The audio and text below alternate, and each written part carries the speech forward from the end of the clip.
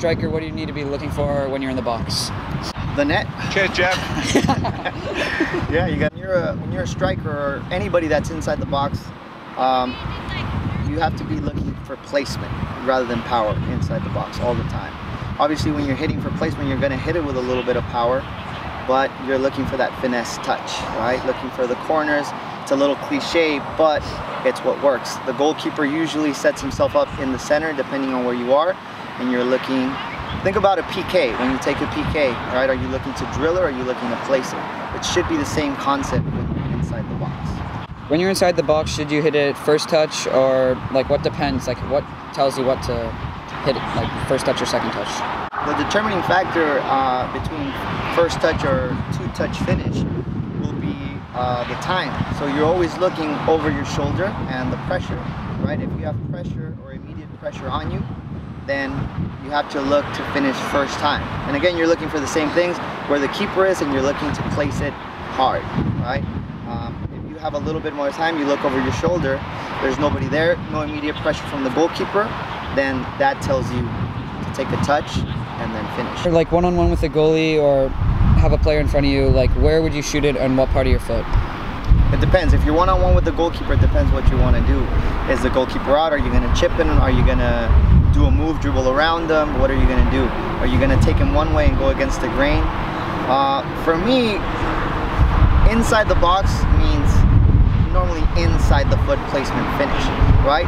If you're technical enough to use your shoelaces to finish, then you can go ahead that. But there's more margin of error using the inside of the foot. It's a larger surface, right? And you can manage. And plus, when you open up the hips, right, it'll throw the goalkeeper off. That's why usually they hit with the inside. Now, if the goalkeeper's front post, you want to go back post strong, maybe that's when you start using the shoelaces. Or if you want to drive it on top of the goalkeeper, that's when you use the shoelaces. During this drill, you are maximizing your ability to finish in the bottom corners. Make sure you use plenty of repetition. Practice makes perfect. Feeling like it's out gear, driving towards the sun with a rose and a gun. Feel the wind in my hair, going nowhere, I swear. Eventually, you want to add the pressure and presence of a defender, but without this, there is no gain in this exercise. Running, no. Hold on, don't let go. Now we're going to work on in-air finishes, finding the top corner.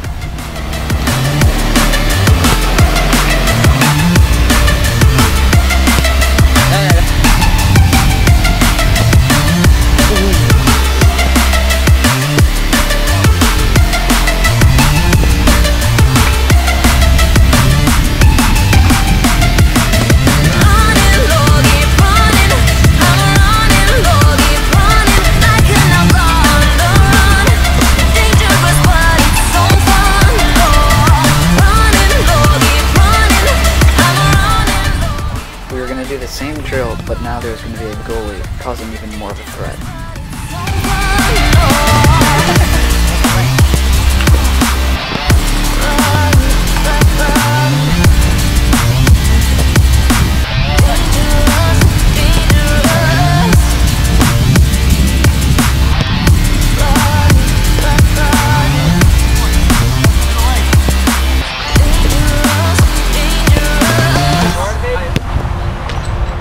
Now we're going to really work on the placement with a one-touch shot. And for extra practice, incorporate your weak foot.